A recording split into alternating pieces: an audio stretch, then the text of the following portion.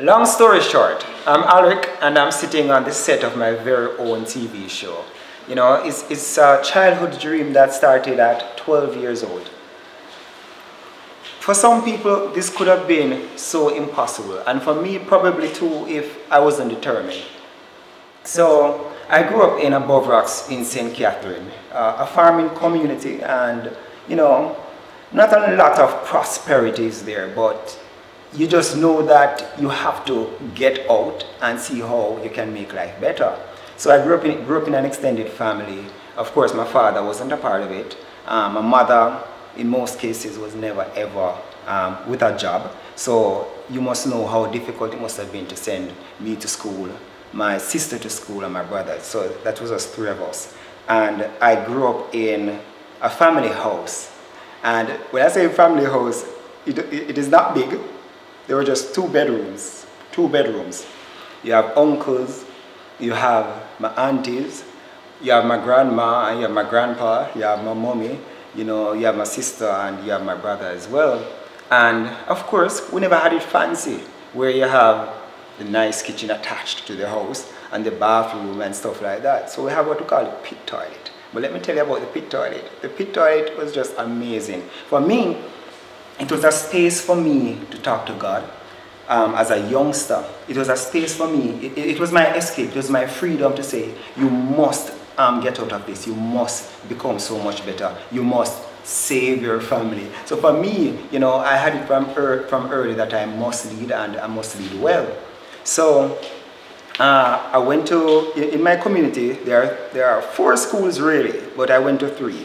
I went to St. Mary's Basic School, St. Mary's All-Age School, and St. Mary's College. And lucky for me, they were all in this city, all in my area, so I never needed bus fare or anything like that to get out, because trust me, if that were the case, I would definitely not go to school many days, because we just could not afford it. God bless my grandmother, Gloria, who I cannot tell you how she provided for the family, because remember, my mother is not working many times, but she did her best with odd jobs as best as she could. You know, probably get a bartending work here, she might sell some figurine and stuff like that, and I do admire her for her strength. But one thing that was so sure in my family home was happiness, laughter, and love. I can tell you that I was fueled with love, fueled with joy, and those are some of the elements that keep me you know, sane up to this day, because if anything go wrong, I just laugh about it. And trust me, I know hard life already, so anything should come my way, trust me, I'm gonna laugh about it. So I decided that I'm going to make a better life for myself, and a better life for my siblings, and also a better, set an example for those looking on. So it doesn't matter where you come from, the family that you come from, whether your family has a name or don't have a name, as Jamaicans would say, you can make it. So of course I wanted to do television from ever since. I saw people on TV and I could read very well, so I wanted to be on TV too. Yeah, so I worked with a TV producer in my early years. I met her and I just said, listen, can I work with you to learn this business? And I went in and I started to learn sales and marketing first. Yeah? Luckily for me, I could always chat, and you know, I can persuade, and that's good. And these are necessary traits for marketing as well.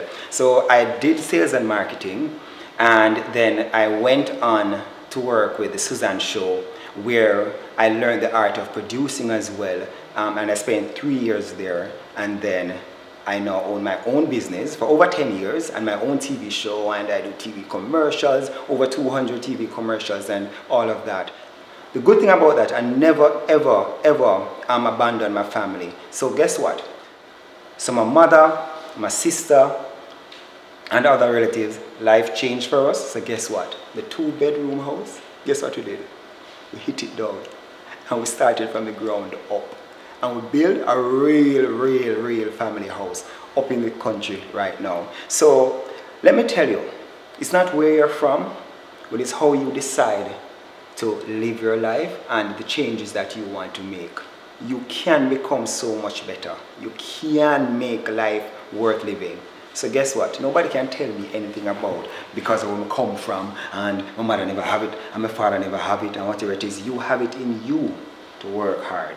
You have the ability. You have the talent. And if God give you the talent or talents, you know, well, I can't sing. I think this is just chatting is my good talent, right? But I'm making good of it. If God bless you that way, work on every single talent so that you can make life better for you. So guess what? If you like flowers, maybe you need to be a florist. Yeah? If you can sweep good, then probably you can own a company where you have helpers, you know, whatever it is that you put your mind to. No matter how simply you might think about it, there's a space and place for it. So guess what? This is my story, yeah, and I will have more stories to share with you in the future. So look out and keep doing good. Yeah, bless you.